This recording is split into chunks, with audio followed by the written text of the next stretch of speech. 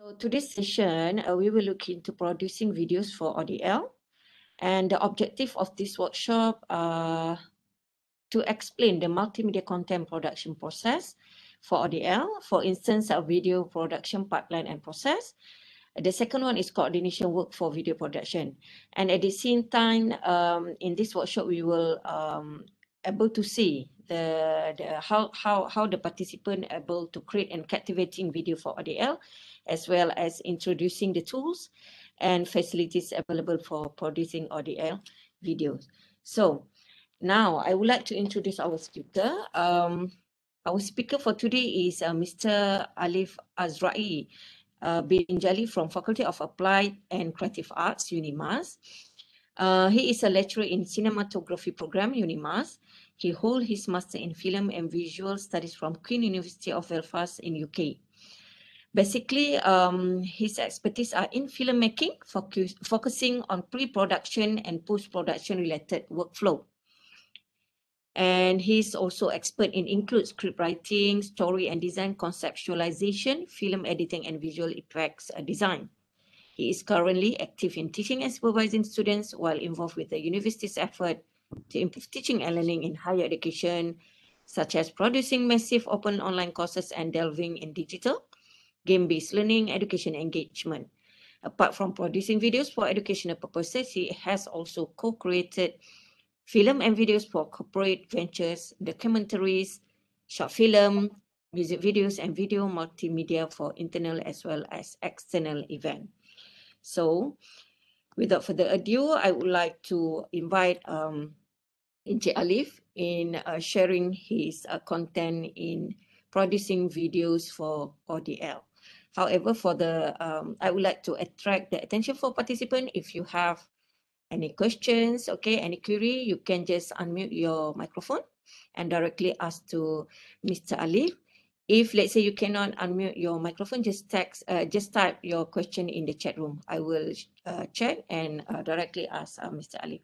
So I think without further ado, over to you, Mr. Alif. Okay, all right. Thank you very much. Okay, good morning. Thank you very much, Dr. Maslina and so Dr. Azra, okay, for the help, okay, to help me to, facilitate this webinar. Okay, all right. So good morning. Assalamualaikum to every participant and everyone. Okay, before we start our webinar, I would like to ask for permission. Okay, so I would like to be slightly more casual with my presentation because I prefer it to be slightly more casual, okay, instead of it being too formal.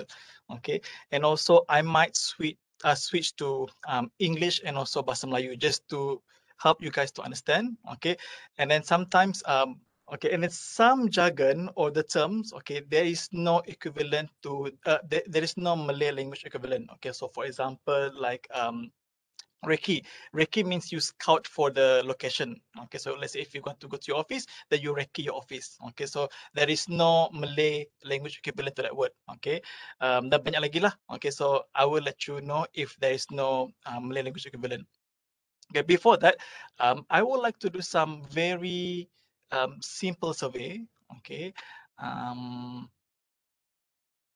right. Can you log in? Okay, and then to menti.com. Okay, with that code up there, 17265831. Okay, so where do you put your video making level or your video making skill? Okay, is it at the beginning or the beginner? Okay, and then average or you are advanced? Okay, so you can ignore the item number 4. Okay, so lupa nak buang tu. Okay. So where would you put, okay, your video making level? Because throughout my experience teaching people how to do video, okay, it's very hard if I have participants who have very huge gap between them. Okay, so we have advanced, too advanced sometimes, and then we have someone who is like technophobia, dia takut dengan technology. Okay, so it's very hard for me to teach everyone at the same level and also at the same pace. Okay, so I think most of you would confess that you are beginner. So banyak yang 3 orang 6 orang. Okay, so banyak cakap dia masih lagi beginner. Okay, so I will try to cater, okay, to the beginner level.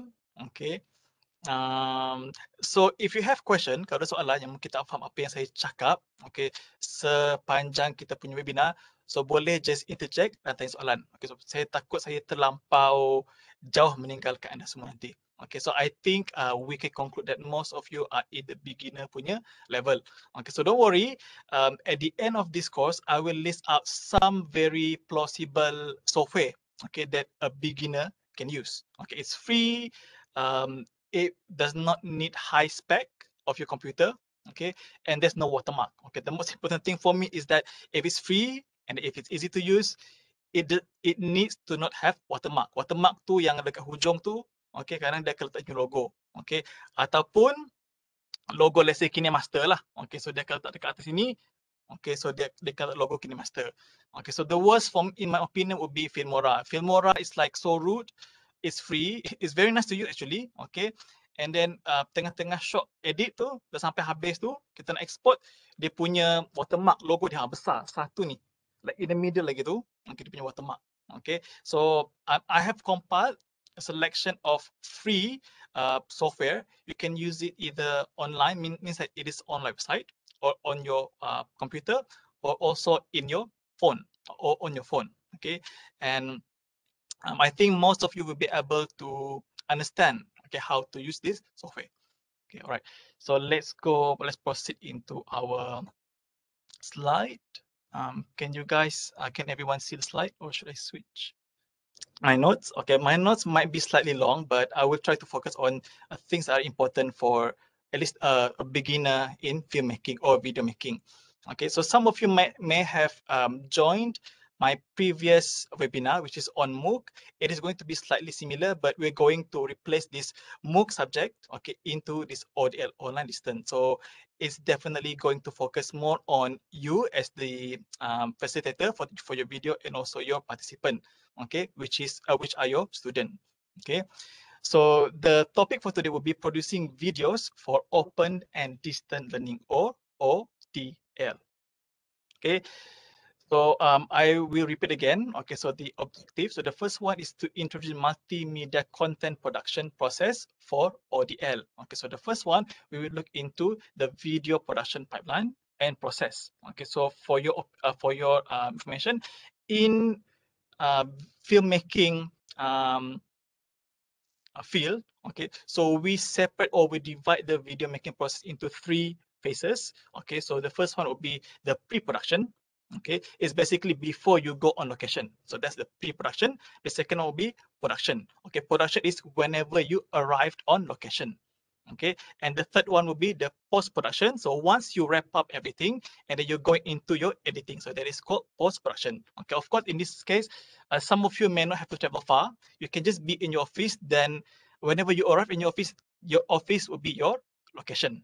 Okay, so it'll be easier for you. So unless if some of you will prefer to go out, let's say you want to make a more interesting video, let's say if you are teaching on biology, okay, let's say on fungus, so you want to go out, okay, you want to go into the forest and you want to find the fungus, so the forest will be your location.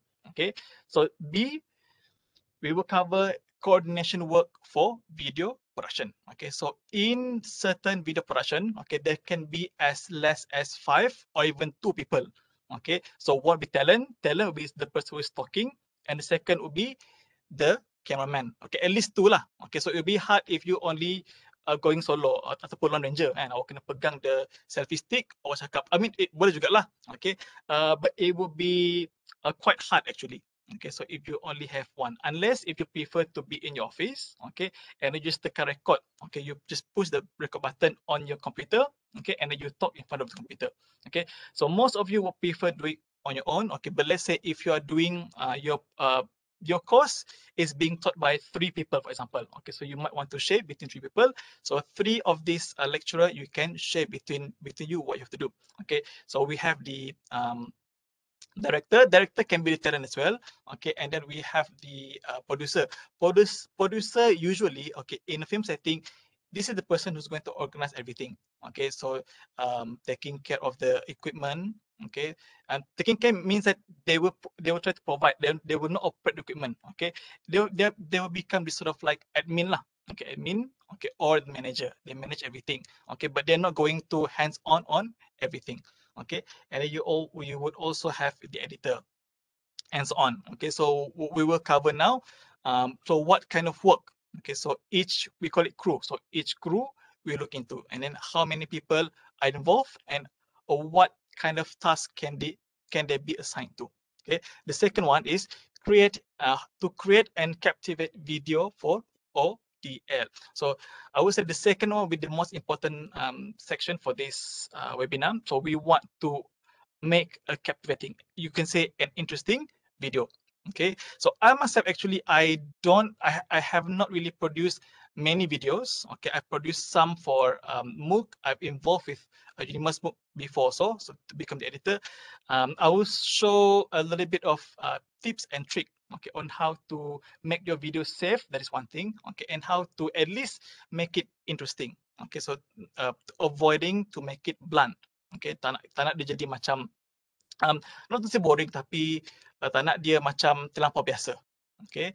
The third one will be I will very quickly introduce to you all the tools and facilities available for producing online distant learning videos. Okay, so this one I will focus on the easy and also the free ones. Okay, so this will be what we're going to learn.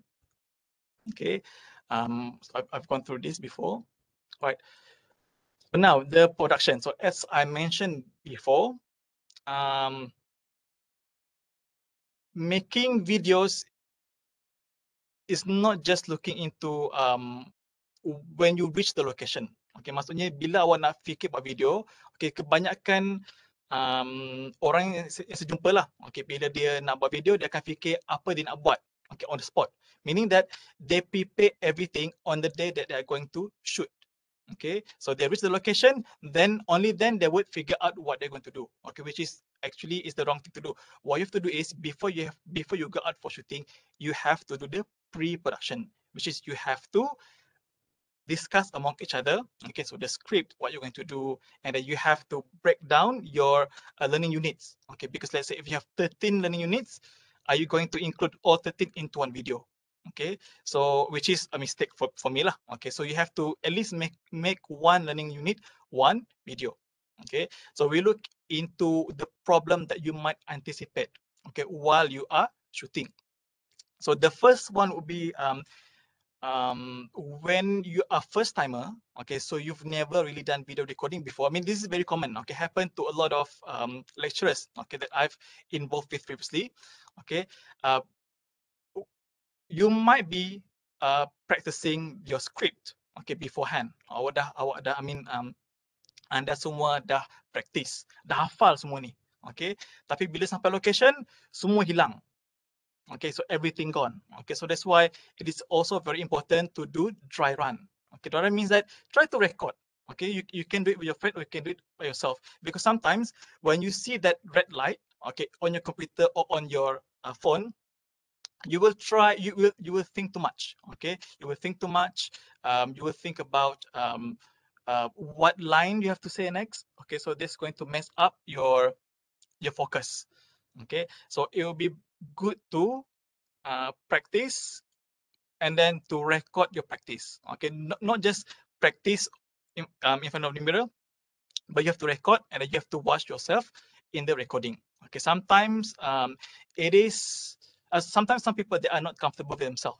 Okay, but that's how you learn from, not to say mistake, but that's how you learn to change something that you may not like, maybe your tone. Okay, because when you hear yourself talking, it's going to be different than what other perceives, okay, or what the camera is showing. Okay, so that's why it's very important for you to do some practice on recorded video. Okay, next will be expectation what will happen. Okay, some things when you go outside, sometimes something are out of your power. Okay, just like now, actually a few minutes ago, there were actually some construction work going on. Okay, next to my building. Okay, so alhamdulillah dah habis lah, so tak dengar bunyi tu. Tapi saya pernah terlibat dengan MOOC yang the first MOOC, the FIT punya MOOC, nak shooting kat luar. Okay, time tu cun construction work dia tengah buat the cube. tentu kit belum siap. So you can imagine the whole week, 2 weeks tu bunyi bunyi mesin tu dia sedang menguat tanah. Okay, and on top of that, zaman tu adalah musim tu adalah musim jerbu. Okay, so you will see this haze going on behind us. Okay, but with post production, you can actually at least fix a tiny bit lah. The sound you can edit out. Although if you listen carefully, you will still hear the sound, the cranking sound, and also the haze, the fog lah, dia punya jerbu tu. You can change the color, okay, but if you really look carefully at the video, you can see that it is fog or it is haze. Okay, and then next would be your experience in producing video. So since most of you are beginners, so I think most of you may not have much experience or you have this basic experience tapi tak apa. Okay, so experience is important for you to get used to yourself. Okay, jangan risau. Kadang the first video tak semestinya terus perfect 100%. Okay, so semakin kita biasa buat, semakin itu video kita akan semakin berkembang. Okay, dah improve, lama-lama dia akan jadi elok. So akan ikut bagaimana awak expect video awak untuk dia punya rupa tu lah. Okay. Alright, so this will be the pre-production, production, and post-production. Okay, so pre-production is everything that you do before you go on location. Okay, for example, scripting, budgeting, planning, and scheduling. So bila awak nak shoot, okay, bila anda semua nak shoot, adakah melibatkan duit ke tak, dekat mana, dan sebagainya. Production ini adalah semasa awak sampai ke lokasi. Even kalau awak dekat, kalau anda semua dekat pejabat, okay, kita lihat siapa directing dia. Okay, so in terms of filming, okay, dekat mana, so apa angle dia. Okay, kalau dekat office siapa? Okay, maybe nak buat dekat lobby dulu. Okay, and the cinematography would be angle. Okay, yang nak digunakan. Okay, it can be high angle, low angle, or it can be eye level. Okay, next would be we look into the lights. Okay, the camera itself, dia punya ratio. Okay, juga giving action to your talent. Okay, next would be post-production. This one right after you wrap up. Okay, so editing, music score, color correction, product delivery, and so on. Okay, so itu antara beberapa workflow. Okay, workflow untuk setiap group. Okay, alright. So I'm gonna skip this one. This is so before you proceed your shooting, okay, so it's very important for you to check the weather. Okay, so now I think it is, I think the weather now is slightly confused. It's supposed to be drought season ataupun musim kemarau atau musim panas dekat sini, dekat Kujang Samarahan. Last year bulan August September panas kan. Okay, but now this year it seems like the weather's kind of confused. So kita hujan hampir tiap-tiap hari dah. Okay, since last month, since the beginning of August. Okay, so it would be great, let's say if you want to shoot outside, it would be great if you can look at the weather forecast. Okay, lihat apakah ramalan cuaca. Okay, for example kalau nak shoot sekarang, okay, ini hari ini kan, untuk hari ini daripada pukul 8 sampai hari Rabu minggu depan dia akan hujan lebat, kilat lagi. Okay, so kemungkinan besar kalau let's say lah, kalau kita dalam situasi ini, okay, if we have external location, kalau kita lokasi di luar, kemungkinan besar kita kena tukar plan, kita kena shoot dalam. Okay, ataupun kita kena postpone. But to be honest, postponing a whole schedule is not a very good idea. Okay, sebab susah ni untuk lecturer, untuk kita semua cari masa semua free kan. Okay, so saya rasa jangan tukar masa, schedule jangan tukar lokasi sahaja. Okay, it's okay. Walaupun awak plan nak pergi luar kan, okay, orang rasa dekat UNIMAS ni dekat luar cantik lagi, ada taman dia. It's okay. Most of the time we can make do of the internal location in your office. Okay, so we can decorate at least. Okay, at least it is going to be in your power. Okay, it will be bad if let's say you force your team to go out and shoot even though you know that it's going to rain. Okay, and then while outside suddenly it rains. Okay, and it rains heavily. Okay, lagi susah, so semua hilang mood. Okay, semua kena lari, basah-basah kuyup semua. Okay, so itu akan affect moral semua orang. Okay, so better untuk tukar lokasi. Okay, alright, so things to consider. Okay, so will be the of course time lah. Okay, so are you going to shoot day or night? So I assume everyone's going to shoot during the day. Okay, because at least you have natural light, okay, from the window like I do have now. So this is all lights from the window plus lights from the ceiling. Okay, and then traveling time to your location. So is it going to be long? Okay, so if it's going to be long, if it is going to be far, let's say you are planning to travel to Bau, let's say, okay, macam yang video MOOC bahasa Iban pernah buat, dia travel pergi Bau. Okay, so itu perlu planning masa yang lagi rumit. So kena travel awal, okay, dekat sampai sana sebab bila sampai sana, I mean bila kita sampai di lokasi, okay, kita kena set up pula lokasi. Okay, set up lokasi kadang ambil masa sejam. Okay, so really have to schedule your timing accordingly. Okay, and then equipment setup as well. You really have to pay attention, especially if you have advanced equipment. For example, you have DSLR, okay, plus with the microphone, or it can be wireless microphone. Okay, and then you have lighting as well. Okay, and so many other, let's say, so many other equipment. Okay, so this one you really need time. Okay, so in my experience, let's say on a film set, if it's really like a genuine film set, is going to take more than 2 hours. Okay, but when my time in UNIMAS, preparing for MOOC video, it would take 1 hour most of the time lah, 1 hour. Okay, but if it's really simple, I think even half an hour you can do it. Let's say you're only going to, you're planning to just use your phone, and then you're shooting outside. Okay, so you have to you don't have to bother about your lighting. Okay, so that's going to take you less than 30 minutes. Okay, next will be your talent. Okay, their wardrobe. Okay, their makeup. Okay, so I think most of us, we don't to, okay, like myself, whenever I do my MOOC video or just activity video, okay, for my class, I prefer just go all natural.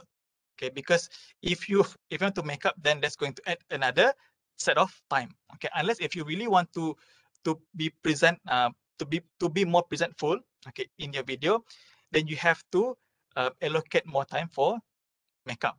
Okay, wardrobe also very important. I will cover wardrobe after this. Okay, so I'm going to keep this, okay, because I think I've covered this very quick. The first thing, you have to secure location. If let's say in your office, then it's already secure. Let's say if you're going outside, okay, if you're planning to shoot inside a restaurant, okay, based on my experience, if you're shooting inside a restaurant, let's say secret recipe, you have to let them know in advance. Okay, some of them, they might let you pass, meaning that they will let you just shoot. Okay, but if let's say people comes in, okay, and makes noises, you cannot ask them to quiet down, okay, because you are basically borrowing. But let's say if you need a special place, you need peace and quiet for your shooting, then you have to let the management know. Okay, scout for picture ready location means that picture ready means the next day is not going to change. Okay, let's say if you're going to shoot for let's say you want a house. Let's say you are teaching culture, for example. Okay, so you want to shoot a long house. Okay, then you know that in culture village, there's already a huge long house there. Okay, dah fix. Okay, tak perlu kita nak bina ataupun tak perlu kita nak risk. Let's say kalau kita pergi tempat lain, okay, ada potensi tempat itu tutup. Okay, then it is definitely not picture ready. Picture ready means the next day you're planning to go is still going to be there. Okay, rain, hujan adalah bahaya. Let's say awak ada topik pasal biodiversity, okay, dan awak nak shoot hujan. Awak tahu berdasarkan kita punya schedule, okay, hujan tiap-tiap hari. Okay, then you are confident that tomorrow is going to rain. Okay, but then rain is very unpredictable. Then rain here, it is not picture ready. Okay, because rain can go away any time. So this is very risky. Okay, so for lighting is very important. Okay, sangat penting di sini sebab kalau lighting awak tak bagus, okay, so let's say lighting, you don't have lighting much, you only depend on your ceiling lighting, for example. Okay, so you don't have window, you don't have extra lighting, you don't have the field light. Your video or your camera, sometimes they need light. okay, and if there's not enough light, the shutter will open. Dia punya shutter tu dia akan buka, okay, dan dia akan menyebabkan kita punya video itu di-grain, dia bintik-bintik, dia macam pasir, okay. So when that happens to your video, then it is no longer high quality. Okay, so it is very important to have as much lighting as you can. Okay, lighting ini pun boleh beli actually. Okay, so I have some extra lighting equipment. Okay, in my office even. Okay, and the noise. Okay, so right now, if you listen carefully, if you're using headphone, you might be able to listen to the aircon. Okay, dia punya ni lah exhaust dalam sebuah office. Okay, so noise is also very important for you to take note. Okay, because if you're in a room, okay, with the air conditioning on, you have to turn it off. Okay, sometimes inilah benda yang buat our talent merana. So that's why kita kena sedia dengan air, kena sedia dengan tisu. Okay, sebab kadang-kadang even bunyi yang kita tak dengar, okay, bila kita post production, bunyi itu sangat kuat, especially bunyi aircon. Okay, the most common problem I would say in terms of noise is your aircon punya bunyi, okay, ataupun bunyi kipas. Okay, so you have to make sure there's not much noise. And then passerby pun sama juga. But I think since most of us we're not going to go outside since it is the pandemic. Even if you go outside, it will be less people walking around. So you will not have many passerby, you know, like walking behind you. Okay, and then this passerby, it is very important for us to make sure there's no passerby because this passerby, let's say lah one day, okay, if they saw their face in your video, they have the right to ask you to take it down. Okay, so mereka boleh minta awak untuk turunkan. So percuma lah. Okay, paling-paling pun awak kena re-upload. Okay, ataupun awak kena edit balik muka dia, awak kena blur kan, and then re-upload. Tapi bila blur muka your passerby, then awak punya video dia nampak dia sedikit cacat. Okay, so kena berhati-hati. Okay, so that's why kalau let's say if I'm for example in my documentary production, we do this technique called vox pop. Vox pop adalah awak menerjah orang, dia macam melodi lah, awak terjah orang. Okay, bila awak terjah, usually kru kita dah ada sedia release form. Release form maksudnya awak minta design, disetujui untuk appear ataupun tidak. Kalau tak, then awak kena cari orang lain. Okay, awak kena buang the footage. Okay, so kita mesti cari orang lain yang setuju untuk sign borang itu supaya muka mereka ada. Tapi dekat Malaysia jarang berlaku lah. Okay, jarang berlaku di mana ada passerby dia paksa lecturer ataupun siapa-siapa lah untuk turunkan video. Kecuali kalau di influencer lah. Kalau di influencer yang sangat famous, dan kemungkinan besar dia punya passerby itu ataupun orang belakang dia akan paksa lah untuk turunkan video itu. Okay, ataupun the influencer kena bayar. Okay, so in this case, we don't want to risk it, so better elakkan passerby. Okay, so dalam UNIMAS lagi senang lah. Ataupun dalam punya office. So for sure, tak ada banyak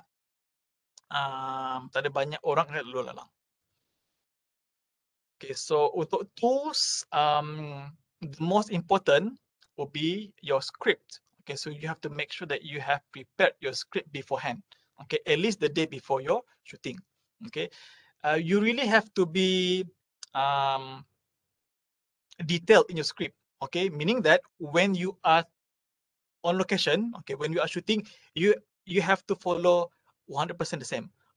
Okay, kita kena mesti ikut skrip itu 100% sama. Kalau boleh lah. Okay, tapi kalau let's say ada pertambahan, tak kisah. Okay, tapi cuma kalau kita ada editor lain, okay, kita akan menyeksa editor itu. Okay, sebab bila tak ikut skrip, kita akan tambah-tambah the dialogue. Kadang bunyi that's why bila kita bercakap, bila kita cuba untuk menambah menambah skrip, okay, sometimes beberapa orang dari kita akan mula berfikir macam ataupun apa tu ataupun okay, benda ini akan membuatkan video kita nampak tidak menarik, okay, ataupun nampak kurang profesional, okay, dan untuk kita minta editor untuk buang, okay, so akan menyusahkan kerja editor. Okay, so cuba untuk ikut skrip 100% kalau boleh. Okay, next equipment, so this is up to everyone lah, what you want to prepare. Okay, but the most basic would be just your phone. Okay, preferably your phone should be able to cater to high definition punya video. The setting.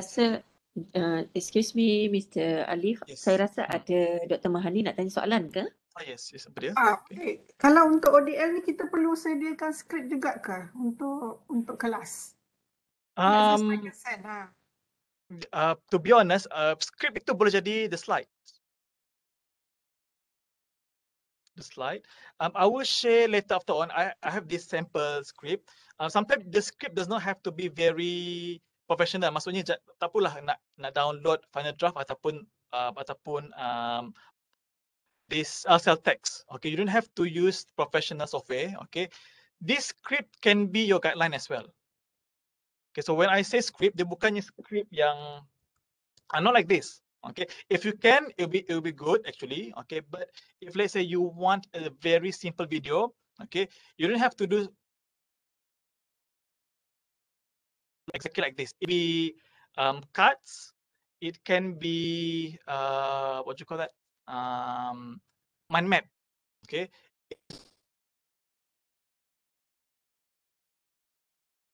Way to not mess up your shooting. Okay, let's say if you want a very smooth shooting session, okay, so at least you have your script prepared. Okay, again, dia tak semestinya macam ini. Okay, dia boleh jadi just cut ataupun mind map. Okay, anything that will keep you in focus, okay, of what you are trying to say, okay, ataupun what you are trying to give lecture about. Boleh? Sebab memang pernah berlaku saya ikut ada shooting dia langsung tak prepare. Okay, bila dia tak prepare, bila dia buat let's say first take. Okay, first take dia punya text lain.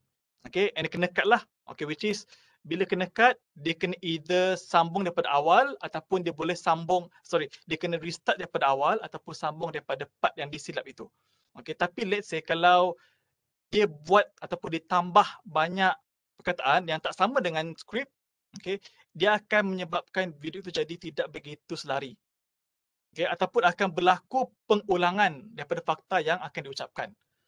Okay, again, benda ini akan menyusahkan kerja editor. Okay, so kalau kita edit apalah, kita akan kata apa kita buat. Okay, tapi kalau boleh, in my experience, better elakkan benda yang menambahkan kerja kita. Okay, so a script just as a guide would be enough lah. So script sebagai satu panduan saja, okay, itu pun cukup.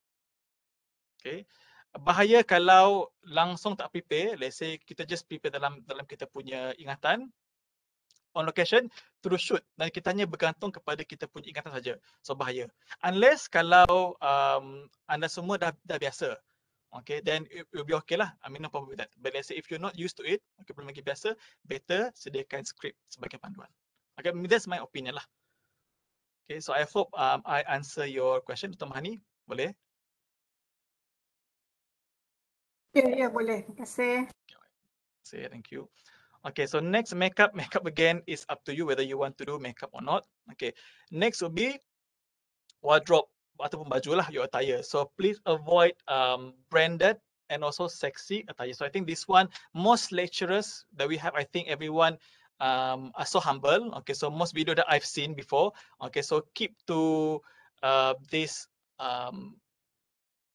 conventional and also conservative attire. Okay, cuma yang brand. Okay, so this brand is very dangerous. Okay, especially yang tudung tu kan. Tudung tu dia ada tudung mahal. Okay, yang ada jenama Duck tu, for example. Okay, so if you have that brand Duck, okay, if the owner finds out, okay, I mean in your video, the brand logo is visible, she or he has the right to ask you to take the video down. Okay, sebab dikiranya tak nak jadi macam sponsor lah. Usually in a video, whenever you show a brand, okay, it shows that the brand is sponsoring you. Okay, so if your video is like if the video is very well executed, and the owner of the brand, let's say if you're using the tudung Duck kan, kalau dia suka, dia tak kisah. Okay, tapi let's say kalau video itu mungkin tidak mencapai dia punya expectation, And bagi dia, walaupun awak accident, awak tak sengaja letak dia punya logo, okay, dan bagi dia benda itu memalukan dia punya logo, okay, dia punya brand, dan dia ada hak untuk awak turunkan awak punya video lah, okay, ataupun kena blur the logo, okay. So try to avoid branded ataupun baju ataupun tudung ataupun apa pakaian yang menampakkan jenama. Okay, so this is sample script. So this one was for my MOOC previously. Okay, yang ini dia punya action lah, so title of the course. Okay, so what is going to happen in the video? Okay, so for example, because I was shooting in a team of 3. Okay, so I need everyone. Okay, ataupun because we are splitting the learning unit. Okay, so one person will be doing 3. Okay, but each one of us has to understand the look of the video or what is going on in that video. Okay, for example, for my session, I want it to be the title of the course, which came out in black, okay, over white background. This is what I wanted. Okay, later when I pass to my editor will know exactly what this means. It means that there's going to be a title ataupun text, intro to cinema, okay, in black, warna hitam, okay, dan dia over white background. Maksudnya dia punya terbelakang adalah warna putih. Okay, so a hint appear from the right side holding filmmaking item, cover board or megaphone, and then the title dissolves. Okay, so this is obviously for the trailer. Okay, but let's say if you are doing for your learning unit, it can be even more simpler than this. Okay, but let's say if you want a specific text or a specific picture lah, okay, to come out, you have to mention in your script. Of course, the end product, okay, the video akhir tu, okay, most of the time it will not follow 100% what your script wanted. Okay, most of the time your script will change or your video will be finished, okay, without following the script 100%. Okay, selalu berlaku. Okay, so jangan risau. Again, the script is only for your guide only. Okay, especially when you are in a big group, at least everyone know what is happening in your video. Okay, so this is some reminder. Okay, so untuk attire ataupun untuk pakaian semasa muncul dalam video. So I'm assuming that your video is going to be uploaded on YouTube and then connected to your Elite. Okay, so although most of this video it is not regulated by CAM ataupun by UNIMAS, okay, but I think it's better for us to be on the safe side. Let's say if your video turns out to be good, it can be nominated for some award lah, okay, for example, and then turns out you are not wearing the right clothing, okay, or the brand is showing, okay, then you have to change your video. You have to blur or you have to re-upload. Worst will be you have to reshoot, which is something that we don't want to do. Okay, so this will be the safe attire that you can wear. So untuk yang perempuan, as usual lah, baju kurung ataupun baju-baju tradisional. Okay, boleh, tak kisah. And then untuk warna, okay, kalau boleh warna dia jangan offensive. Okay, offensive maksudnya bila dia masuk dalam kamera, okay, let's say ada warna hijau. There's one particular green color, green and also pink. Kerana dia terlampau terang, okay. Some people they cannot look at colors that are too bright. Kerana dia ada epilepsy tu kan. Okay, so tu bahaya. So wear slightly safer color macam grey, black will be the safest color. Okay, so warna-warna yang gelap lah macam ni. So this grey, dark, light grey punya color. Okay, make sure the clothing are slightly loose. Okay, not too tight. Jangan terlampau ketat. Okay, so for men, okay, yang tadi untuk yang wanita, okay, dan yang lelaki, wear smart casual or office wear. Okay, avoid wearing something that is too casual. Okay, for example, you're only wearing this round neck. Okay, round neck. Lepas tu ada perkataan. Okay, so I think that would be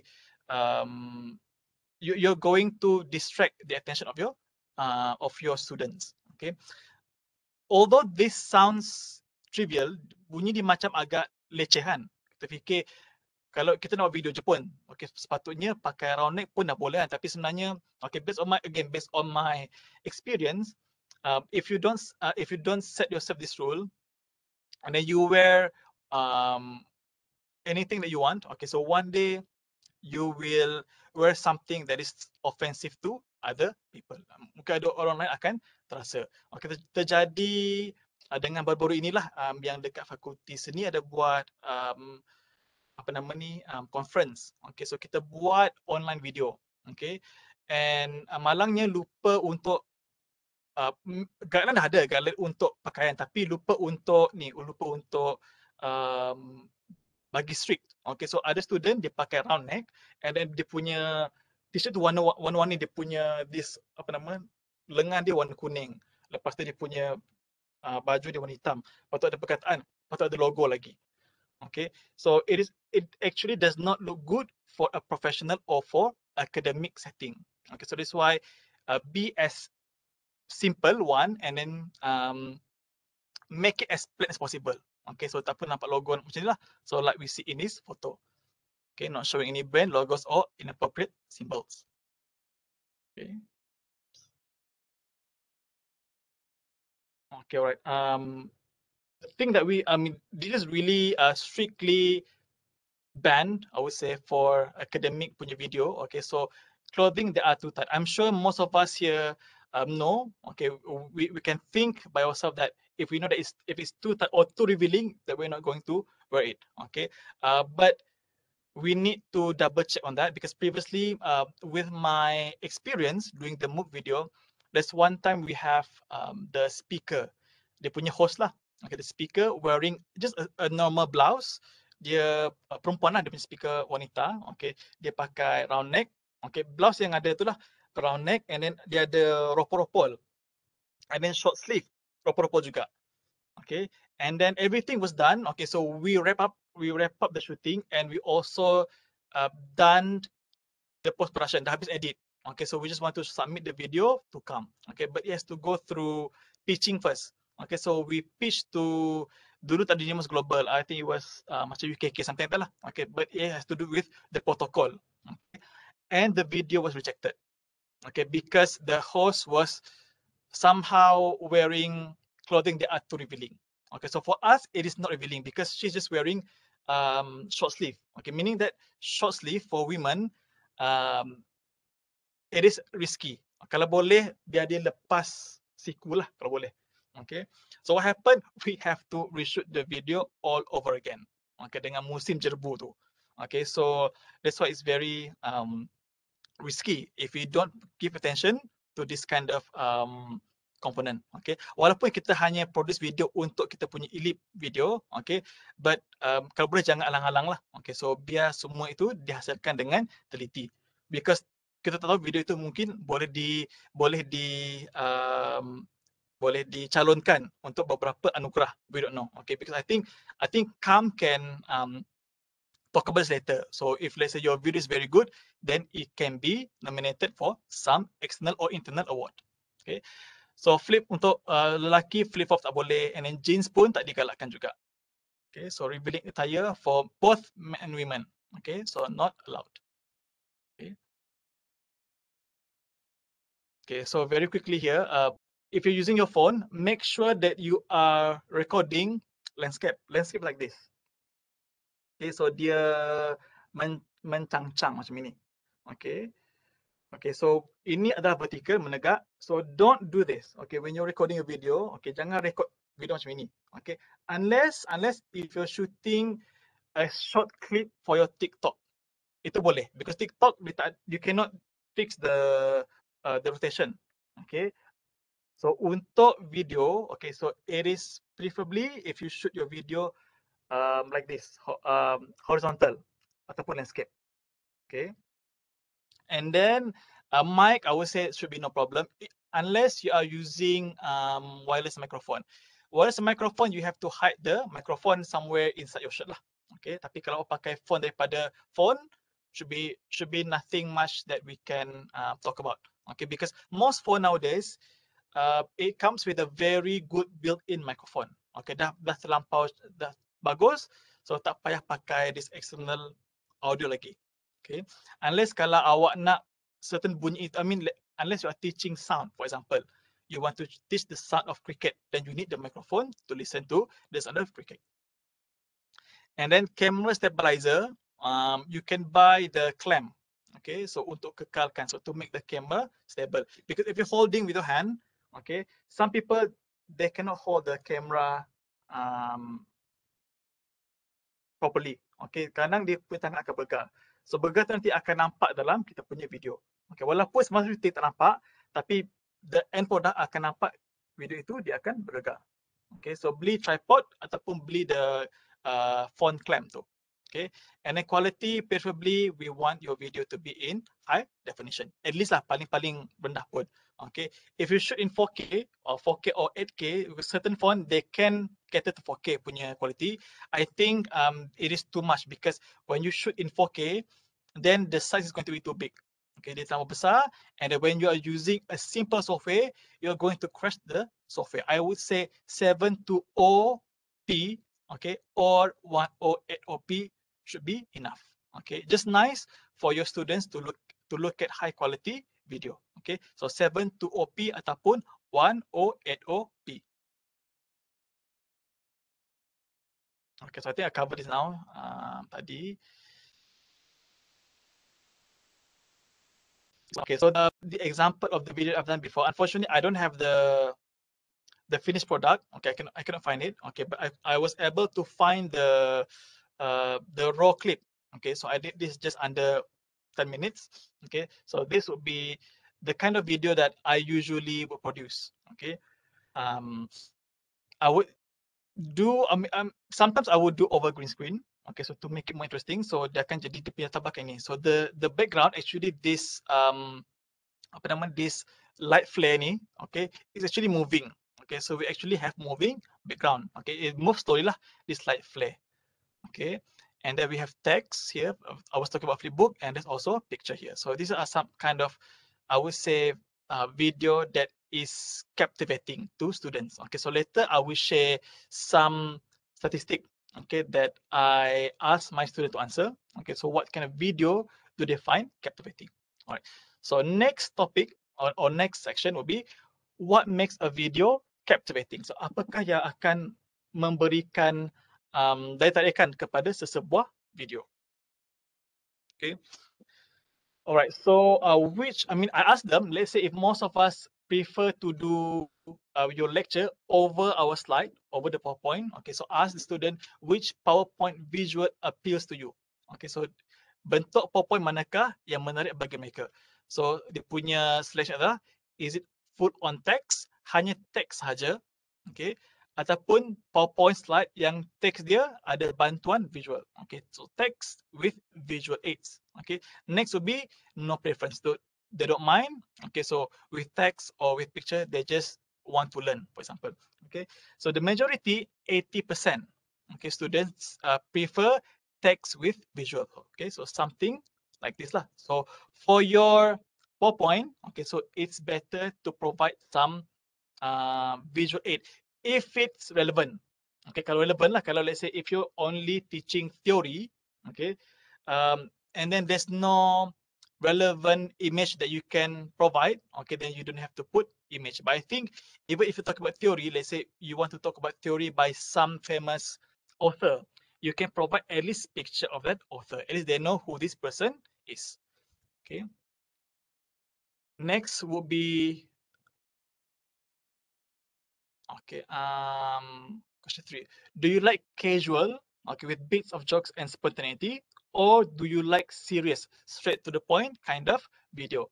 Okay, so again, majority of them, 90%, okay, prefer casual. Okay, so they don't really, I mean, no one picked serious. Okay, so they would prefer casual, means that the video is fun, okay, or interesting. So not just full on text, or the lecturer just speak in monotonous tone. Okay, so this is something that everyone might want to consider. So how to make your video interesting.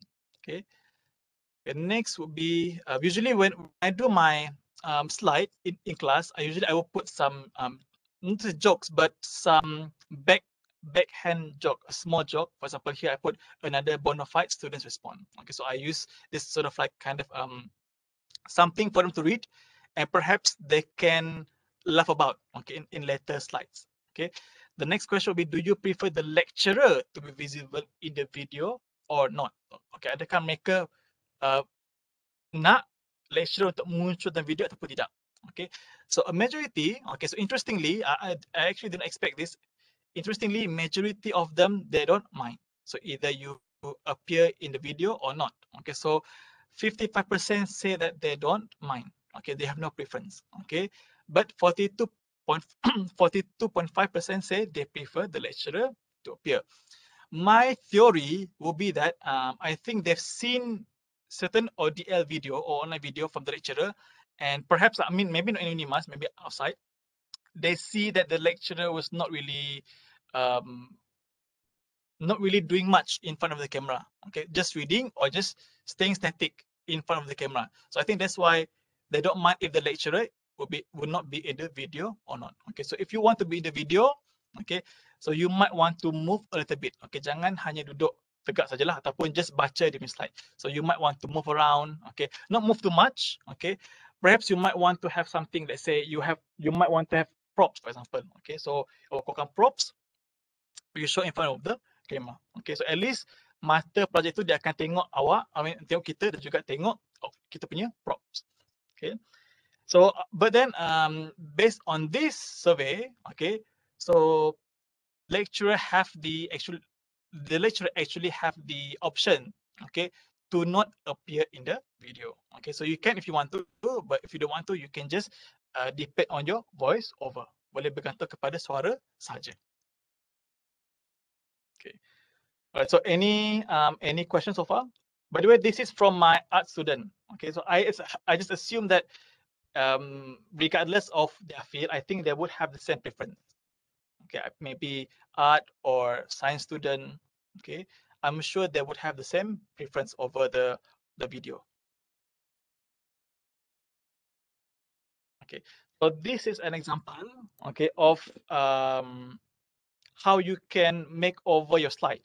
Okay, so these two slides, okay, they are actually similar in terms of their content. Okay, dia punya isi kandungan sama. Okay, but on the right side, okay, it is being simplified one thing. Okay, and it is provided by visual aids. Okay, we're talking about film. Okay, talking about, for example, Raja Bersiung was the title of the film. So we show the poster. Okay, and then of course on the left side, when we read, okay, the left side, it is more in detail. Dia lagi banyak butiran, okay, yang tak ada dalam slide yang di sebelah kanan. Okay, tapi this extra slide, for example, this one, the film was a commercial failure. Okay, on this slide, it is not mentioned here. Okay, so this is where you actually mention this, okay, yourself. Okay, you don't have to put this in the slide, okay, but you can explain to your student, okay, because there's one more survey I did the question. Okay, unfortunately I cannot put it into a very simplified graphic. Okay, asking the student in one word, how do they describe an interesting or captivating video? They say, a lot of them, they said they want interesting, they want fun, they want visual. Okay, so I think most of these students, they want simple, they want fun, interesting, and they want the slide to be included with visual, for example, pictures or graph and so on. Okay, so I think this is one of the way that we can cater to what the student find interesting. Okay, if let's say you want to explain, let's say you have explanation over here, like this one, the film was a commercial failure, then you can actually just explain it without using the points here. Okay, so I think semua pensyarah pun tahu kot ini, di mana kita menjelaskan gambar. For example, sejarah Raja Bersiung. Okay, saya sebagai pensyarah, saya boleh bagi tahu saja. Okay, dengan teruslah kepada pelajar sejarah Raja Bersiung. Tak perlu untuk saya letak di bahagian saya punya point ini. Okay. Alright. Okay, so now, okay, so since we are trying to, I'm asked to share how to make an interesting or captivating video. I'm going to borrow some of my art notes here. Okay, so this is from a very popular, this is collection, okay, from some very popular designers, okay, for posters and also for graphic designs. Okay, so for a good design, okay, so we have 9 rules. Okay, but I'm going to focus on just like a few. Okay, so for example, rule 2, 4, 6, I'm going to exclude because this one is not relevant to producing video. The rest can be applied in the video making. Okay, because the goal is the same. We want to produce an interesting or captivating video. Okay, so rule number 1, we need to have a concept. Okay, this concept can refer to color. Okay, can refer to the shape of your video. Okay, let's say if you want to incorporate animation, then that can be your concept. Okay, so every one of your learning unit, okay, it can be incorporated with Powtoon, for example. Semua ada pakai Powtoon sebab awak nak itu konsep awak. Awak nak cater kepada maybe pelajar first year. Okay, so since they are slightly new, they might be, they might be a bit childish. So you want to make it more animatic. So you can use Powtoon. Okay, and then for third year, you want it to be more not just serious, but more simple. Okay, but simple but straight to the simple, straight to the point, but elegant. Okay, so you can refer to, you can look into this hybrid macam Gucci and dia punya tag tu sangat elegant. Dia kurus, okay, and then straight to the point, dia sikit-sikit saja. And sangat simple means that kerana gambar tak ada. Okay, just beberapa patah perkataan saja. Okay, so that can also be your concept. Okay, again, like I said just now, color can usually color lah. Okay, is the predetermined factor. Okay, for your concept. You want to use white as your predominant color, you can use white as your predominant color. So like my slide now, it is white with pastel color. Pastel warna macam ni lah. Okay, so this like slightly faded colors. Okay, usually pastel we have green, yellow, brown, and so on. So all of my slide theme follow this pastel punya color. That is the first one that you have to do is you need to have a concept. Okay, concept is basically the look that you want to give out in your video. Okay. Next would be rule number 3, use 2 typeface families only. Okay, gunakan 2 saja font. Okay, jangan pakai lebih. Ini saya akan tunjukkan contoh apa berlaku kalau kita pakai lebih. Okay, rule number 5, pick colors on purpose. Okay, so bila kita menggunakan warna, okay, kita kena tahu kenapa warna itu digunakan. Okay, for example, let's say in biology. Okay, perhaps we're teaching flora. Okay, so flora usually is associated with the green color. Okay, warna tumbuhan kan. So kita pakai warna hijau. Okay, so the reason why you want to use the green color is because green is always associated with this flora color. Okay, so at least adalah sebab kenapa kita pakai warna hijau. So it would be weird if let's say you're talking about flora, okay, or the topic is biology, the flora kingdom, okay, and then the colors will be in pink. Okay, I think that would be slightly weird. Dia macam tak masuk dia punya tema warna dia. Okay, so you have to be very careful on color that you choose. My rule of thumb is be as simple as you can. Okay, black, gray, white is the most simple color. So if you don't know which color to use these 3 colors. It's the safest color that you can use. Okay, next one, rule number 7 is the negative space is magical. Negative space is actually refers to this empty space over here. Ruang kosong di sini, ini adalah negative space. Okay, so di mana ruang ada teks ini, okay, ini dikira sebagai active space. Sebenarnya negative space dia lagi penting daripada active space. Okay, especially dalam poster. Okay, dalam poster, okay, negative space akan membantu awak punya, kita punya audience untuk fokus kepada active space. Kalau poster tak ada negative space, dia banyaklah. So kiranya slide ini penuh dengan teks, then kita punya audience tak tahu di mana untuk membaca. Okay, so it's very important for us to consider what is the most important component of your slide.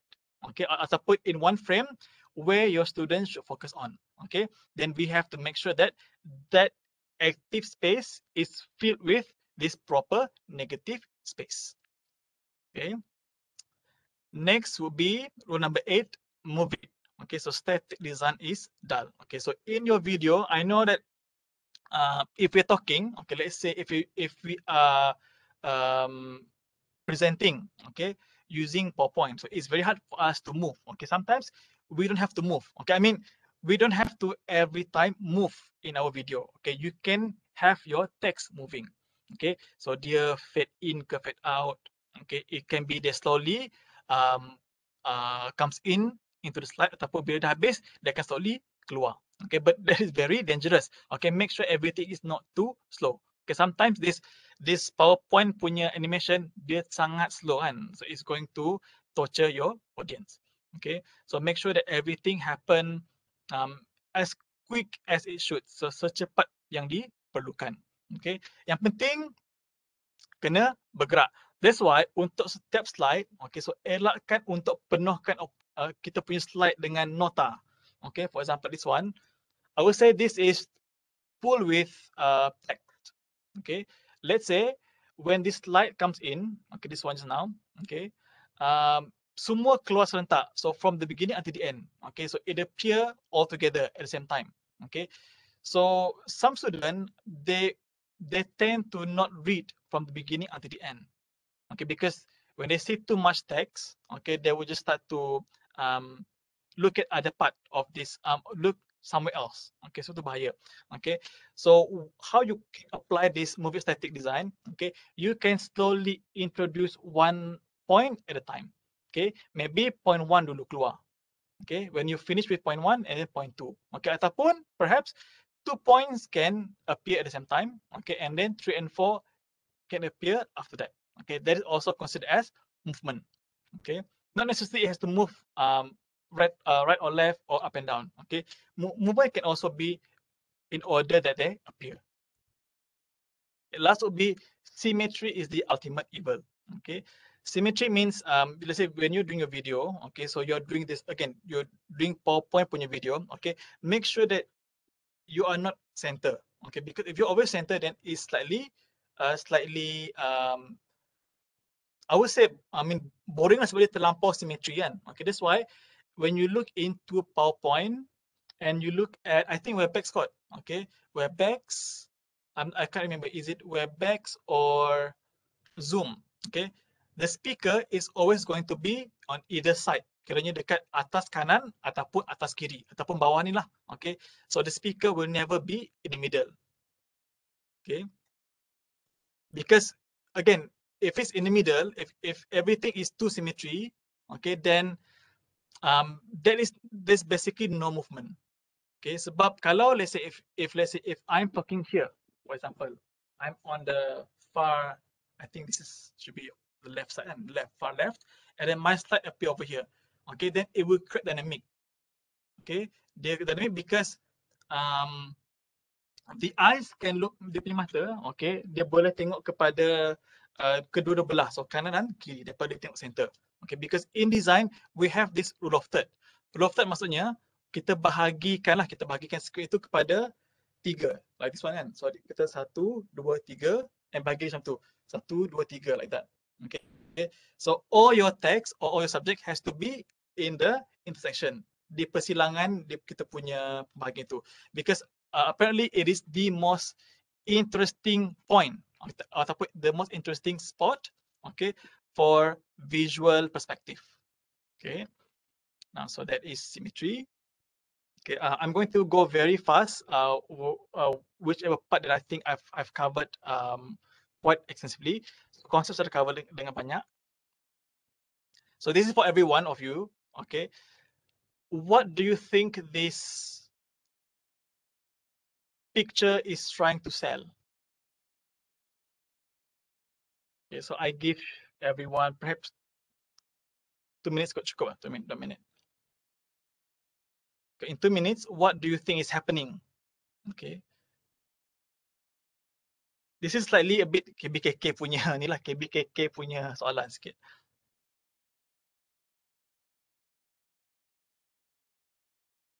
Okay, so try to think. Okay. Some of the hint are already presented in the pictures. Dia punya hint dah nampak lah sebenarnya. Dengan dia text. Okay, so if your answer is shellac, then you are right. Dia punya produk yang diingin jual di sini adalah shellac. Okay, dekat sini ada nampak sebenarnya dia protect wood. Okay, dia punya konsep kat sini adalah dia nak tunjuk kenapa dia pakai taekwondo. Okay, sebab kita tahu orang taekwondo dia selalu patahkan kayu kan. Dalam pertandingan dia patahkan kayu. Okay, so inilah kesan kepada pemain taekwondo ini. Kalau kayu itu disapukan dengan shellac. Okay, so dia punya tangan, dia punya kepala akan lebam sebab kayu tu dah terlampau kuat dan dilindungi oleh shellac. Okay, so this one, I mean, the reason why I show this is it can be part of your video concept. Okay, meaning that in your video, okay, you can stop for a few minutes or few seconds. You don't have to talk from the first second to the last second. Okay, so you can actually pause, okay, in the middle, okay, and you give them some activity. Okay, just to think. Okay, so this activity, okay, so they can either pause the video or pause the picture. Okay, or you can bring over this activity. Let's say the video ends here, okay, and the answer can be discussed in the synchronous session online lah. Can you face-to-face synchronous session? That can also be a concept, meaning that every time your video ends, okay, so your video will pose question to the students and they have to prepare with the question. Means dia tak boleh tidur lah. Dia kena tengok video kita sampai habis. Okay, sebab dia dipaksa untuk menjawab soalan di mana soalan itu akan ditanya semasa kelas berikutnya. Okay, so I would say this is a kind of like a good one would be a good way to attract your students. It can be to force them, kita paksa dia tengok kan. Okay, it can also be some way for you to give time for the student to rest. Okay, bagi masa untuk dia berehat. Okay, and at the same time we want to apply what they have learned in that learning unit in the video lah. Okay, so they apply, lepas tu the next class, perhaps a synchronous class, then we can discuss about the answer. Okay, so use two typeface families only. So ini untuk kita punya text. Let's say if you're using PowerPoint, okay, make sure not to use too many fonts. Okay, so choose typeface for specific purpose. Okay, the safest one, of course, we have Arial, we have Century Gothic, and then the reason why I don't mention Times New Roman because Times New Roman is too mundane. Dia dah tahu biasa. Usually Times New Roman ni untuk dokumen kita print surat ke whatsoever kan. So untuk dekat slide, okay, takut nanti bila student tengok Times New Roman, secara psikologi mereka akan fikir ini satu lagi dokumen yang mereka kena baca. Okay, so choose text that is slightly fun. Okay, macam ni lah, for example, this one I think I'm using Century Gothic. Okay, this is a sans serif punya text because dia tak ada echo. Okay, the serif like Times New Roman dia ada echo lah. Echo maksudnya sometimes the A is slightly more camp. Maksudnya dia over sikit. Okay, I will show you later different type of text. So in doing that, you need to define what the purposes of using the text are. Okay, so if you want if your concept is very simple, okay, then I would suggest this very simple text like Arial, okay, or Calibri. It's sangat simple. Okay, a single type family with a variety of weights and italics should be enough all by itself. Okay, this is a very good tip. Let's say if you want to differentiate your point, okay, awak terfikir cara untuk differentiate adalah untuk menggunakan teks beza. Tak semestinya. Okay, so one way adalah awak boleh menggunakan tambah dia punya berat macam ni. Kita boleh boldkan dia, dan juga kita boleh besarkan dia size. Okay, next kita boleh tukar warna tanpa menukar dia punya family font. Okay, so this is a good example lah. So too many typefaces are distracting and self-conscious and might confuse or tire the viewer. Okay, so dia terlampau banyak font, jadi mata dia tapi dia punya psikologi dia akan cuba untuk membaca pelbagai font. So lama-lama dia akan penat. Okay, this something that is good example lah. So they are only using one font. Okay, so untuk logo tak kira. Okay, so logo we will not include as part of the type font used in your design. Okay, like this one again. every single text here, they are using the same font. Macam ni. So this is the side effect of using too many font. Kan? Nak baca sekaligus pun salah. I mean, nak baca sekaligus pun susah. So using too many fonts is bad, really bad. Okay, so I think most of us, we usually keep to using one font only. Okay, this is another good example, okay, of what it may look like. Okay, if you're using too many colors, warna pun sama juga. Warna untuk font kalau kalau boleh jangan terlampau banyak sangat. 3 cukup, 2 ataupun 3. Okay, tapi untuk font, I would strongly suggest limit yourself to using 2 font only. Okay, in your slideshow. Okay, rule number 5, pick color purpose. I think this one I can skip. Okay, so use what color that best suits your learning unit. Usually, if you are from engineering, selalunya warna biru lah kan. And then if you're like neutral punya faculty, macam FEB, FSS, usually black. I would say the safest is black, grey. Okay, and then you can change the shade of that color. Okay, daripada tukar warna dia, let's say hitam pergi kepada merah. Okay, you can change the black into slightly darker. The black into slightly darker, or make it more lighter. Okay, so to make it resembling a grey color. Okay, and if let's say you are using green, let's say your topic is on fauna, so that green you can change the shade. Kita tukar shade warna hijau tu daripada warna hijau tua kepada warna hijau muda. Okay, so negative space is magical. Okay, alright, so space calls attention to content. Okay, so separates it from unrelated content around it and gives the eyes resting place. Ini sangat penting untuk pensyarah yang menggunakan slide. Okay, make sure slide itu adalah sangat simple. Okay, so it's best kalau ada. I mean, I think even bila kita ambil PGD, for example, masa PGD sentiasa digalakkan menggunakan mind map. Daripada kita menggunakan semasa kita bincang, sentiasa akan menggunakan mind map. So I would say mind map is one example for us to be able to make it simple. And then mind map also, it's very obvious in terms of its negative space. Okay. Alright, so space again separates it from unrelated content around it and gives the eyes the resting place. Okay, maksudnya the main point in the slide, okay, will be separated from the things that are not important. Okay, that's why it's better for it to be simple so that it can be filled with negative space. Kalau dia simple, then mata pelajar akan terus kepada point itu saja. Dia tak perlu baca the whole line. Okay, lagi-lagi kalau slide itu dipenuh dengan line, itu lagi bahaya. Okay, so better dia semudah dan sesimpel mungkin. Okay, so a lack of negative space overwhelms and confuses the audience. Okay, so this is an example of effect of negative space. Okay, di mana peletakan negative space, okay, akan menyebabkan kita berfikir dengan cara yang berbeza. Okay, for example, on this left side, okay, so we might see this as a vase. Okay, satu pasu saja.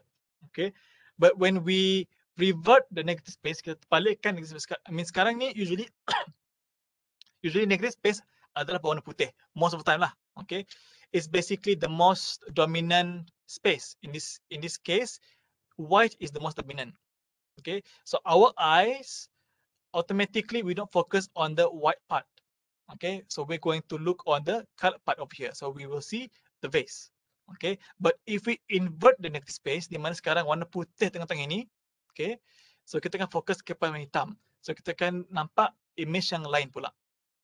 Okay, so this is something that we can actually exploit in our slide, in our video. Okay, especially lah. Okay, so we can exploit negative space so that the student can focus on what they should focus on. Okay, ini contoh lagi negative space. Let's keep this one. Alright, logo ni pun banyak logo yang agak bijak bagi saya, dia menggunakan negative space dengan sangat bagus. Okay, for example, this is Bank of America kan. Okay, ini logo dia. Okay, so logo Bank of America, okay, we know that binatang rasmi. Ataupun haiwan rasmi Amerika adalah bald eagle yang helang botak tu. Okay, so in this logo, we can actually see the eagle. Nampak ni tak? In the middle. So this is the head of the eagle. Ni kepala helang. Ini ekor dia. Dan ini sayap. Okay.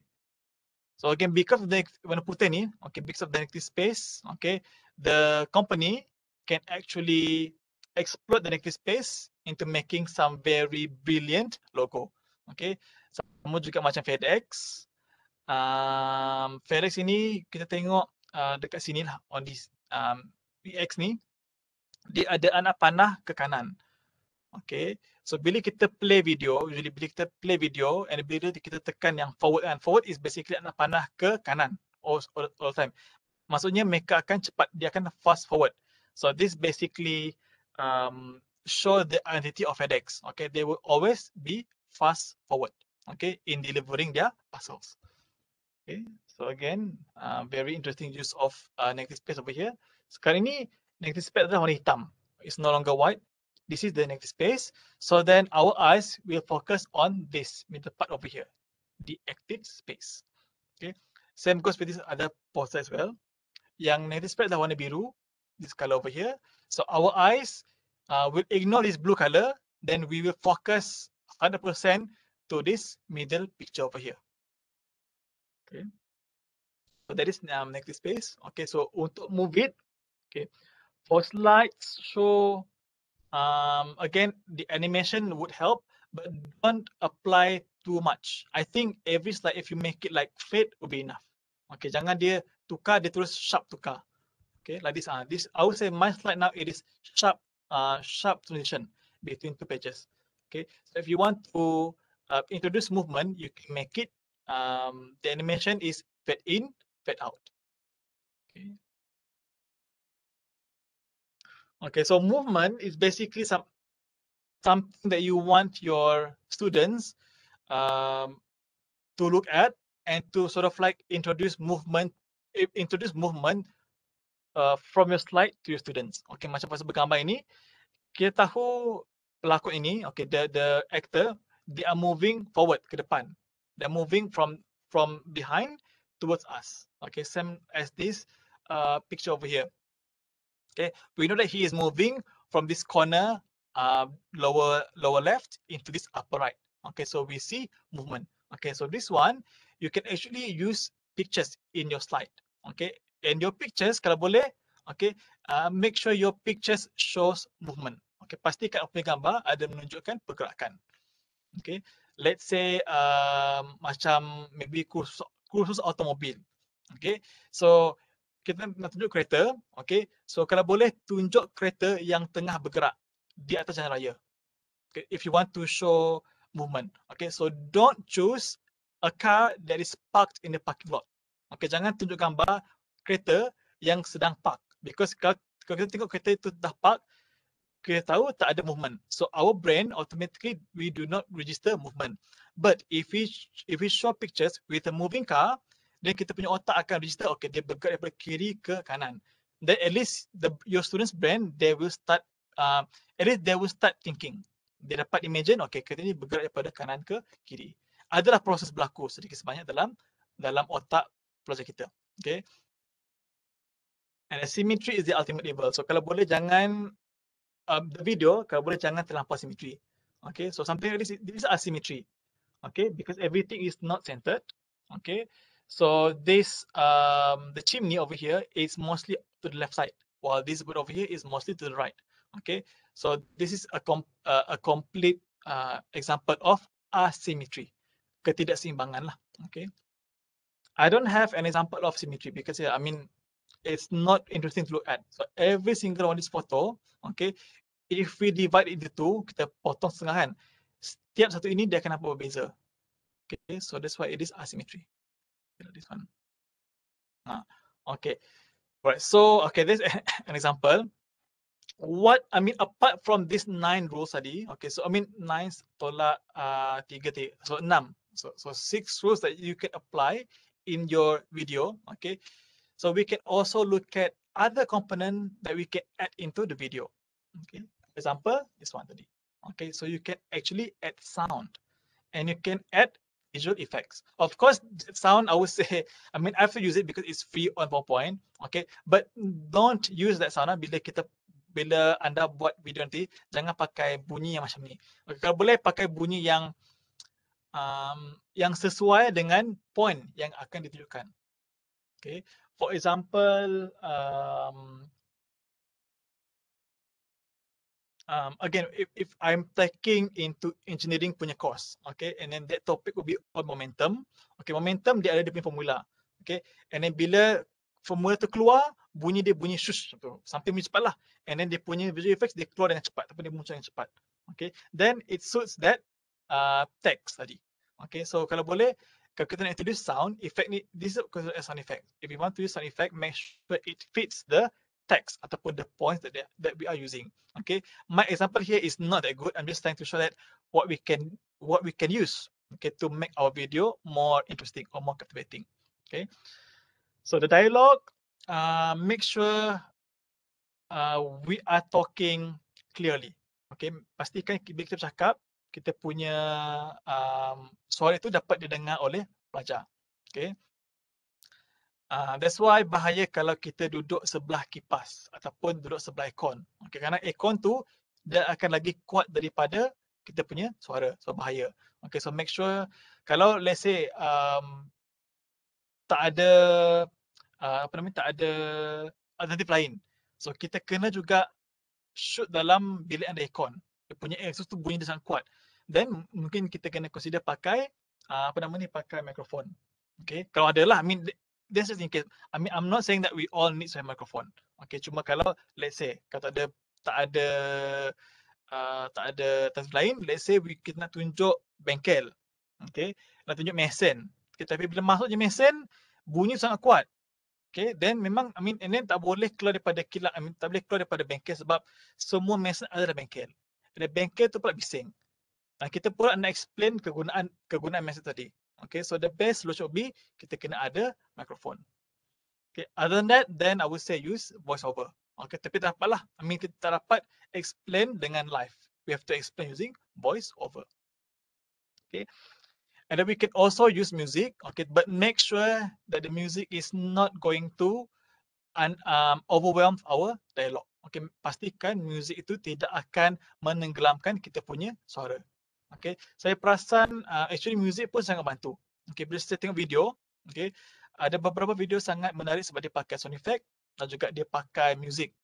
Okay, music taklah music yang ada lirik. Okay, just this instrumental music. Okay, sometimes it's classical, can be jazz. Okay, but make sure that the song fit the topic ataupun the learning unit. Okay, so untuk bunyi ke music yang kita nak download, I mean, there are some website that offer free, royalty-free sound. Okay, we have Zaplet, okay, and then we have free sound effects, and then also free sound. Ini semua nama website. Okay, so website ini dia offer free royalty document ataupun sound. Okay, so you can actually go into their website and download. Okay. Next will be images. Okay, so jangan kedekut untuk tak nak share gambar. Okay, let's say kalau kita punya point boleh ditunjukkan dengan gambar, so apa salahnya untuk kita tunjuk dengan gambar? Okay, because again, with the survey that I share with my student, okay, a lot of them they actually prefer visual aid. Okay, so ini I think semua fakulti pun sama juga. Kalau boleh, kalau kita punya point itu boleh ditunjukkan dengan gambar, better tunjuk dengan gambar. Okay, prefer untuk gambar jarang ada masalah royalty. Okay, music yes. Okay, by the way, music bahaya. Let's say kalau kita pakai music yang baru berumur kurang daripada 30 tahun. Okay, because harta intelek, okay, intellectual property ataupun trademark untuk produk media, let's say klip video ke filem, music, dia punya umur, dia punya IP itu adalah 30 tahun. Okay, itu kalau dia punya original owner tak renew. Kalau dia renew, bertambah lagi. Okay, tapi untuk jangka masa biasa adalah 30 tahun. Okay, so selepas 30 tahun muzik itu diterbitkan, okay, ia menjadi hak milik semua orang awam. Okay, it belongs to the public. Okay, again, unless if someone renews the trademark. Okay, bahaya kalau kita guna, especially kalau kita nak upload video dalam YouTube ataupun Facebook. Okay, if you're using this new song that's still young, umur dia masih lagi 30 tahun ke bawah, okay, zaman sekarang tak lama. Even masa upload pun dia dah reject.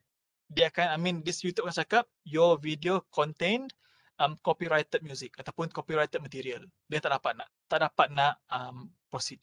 Okay, dia bahaya kalau lama-lama. Let's say kalau lagu itu tak popular tapi dia ada copyright. Okay, then it will take YouTube ataupun Facebook maybe a couple of weeks to register that this song is actually copyrighted. Okay, and then they will mute your video.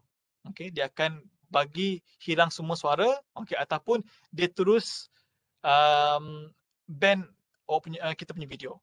So itu bahaya. Okay, so make sure download ataupun gunakan music yang tak popular sekarang. Okay, so macam lagu Lady Gaga ke Billie Eilish ke, semua tu memang tak boleh pakai.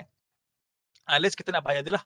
Okay, tapi kalau music daripada Hollywood memang sangat mahal. Okay, even dekat Malaysia pun sama juga. Okay, pun ada juga. So muzik daripada artis terbaru memang tak boleh pakai. Macam Khairul Saini ke Siti Nurhaliza, okay, semua music maker ini actually dah di copyright, tak boleh pakai untuk tujuan personal lah, walaupun untuk education. Okay, unless again dia banyak pengecualian. Unless kalau kita bagi email, okay, bagi dekat company Siti Nurhaliza, minta dia punya minta dia punya kebenaran, okay, then dia akan bagi. Itu pun kalau pihak mereka nak, sebab pihak mereka kena buat kerja lagi, dia kena inform dengan YouTube lagi untuk benarkan video awak terus untuk di-upload. Okay, usually most of the time they would not, these big names, they would not entertain us. Okay, unless if it's freelance ataupun indie punya artis. Okay, because they're not that busy. Okay, when you want to ask to use, when you're asking to use the music, usually they will allow it. Okay, but most of the time paling-paling pun dia minta kita credit nama dia. Yang penghujung itu music itu adalah milik artis itu sendiri. Okay. Untuk image, most of the time dia tak ada masalah. Okay, and the image is easy for us to cheat a bit. So kita tukar warna, dia dah tak register dalam internet. Okay, even when you swap it, kiranya you flip dia punya gambar, dia punya kanan dan kiri, itu pun sudah akan tak dapat di-detect oleh online punya tracker. Okay. So untuk free image, okay, kita ada Unsplash, Pexels, and also Pixabay. Ini semua free ya. Okay. Of course you can actually, kalau kita nak lagi banyak, kita kena bayar lah. Okay. Tapi dia ada beberapa seleksi gambar yang percuma.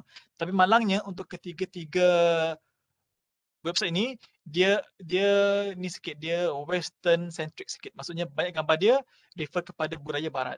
Okay. Ada yang Asia tapi tak banyak. So kebanyakan daripada budaya-budaya barat. Okay. And then video pun ada juga. So we can actually go to video yang ada CC. CC means Creative Commons. Okay. So any video yang dicakap royalty free ataupun CC, it is free to use. Okay. Paling-paling pun diminta kita untuk credit nama mereka di penghujung kita punya video. Okay. Same goes to the visual effects. Okay. I think but the visual effects usually for text. Okay. And usually for advanced punya editor lah. Okay. But if some of you're interested in exploring this visual effects for your text, okay, so you can consider, you can go to YouTube, you can just type visual effects and then royalty free. Okay, dia akan tunjuk sampel video. Dekat bawah dia punya about video, dia akan tunjukkan di macam mana awak nak download. Okay, dia punya template at least. Okay. Okay, ini contoh dia. So this is animated text. Okay, text yang ada visual effects. Okay.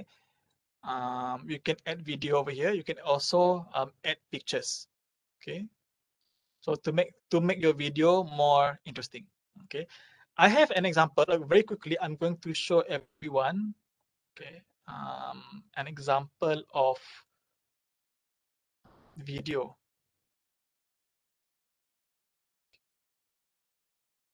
Saya akan tunjuk dengan cepat saja.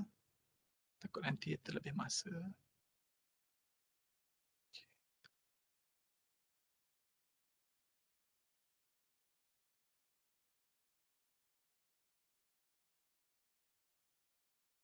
Okay, so video ini berkenaan dengan history sejarah editing. Okay, so we look at how this editor or this director, okay, make the video more interesting.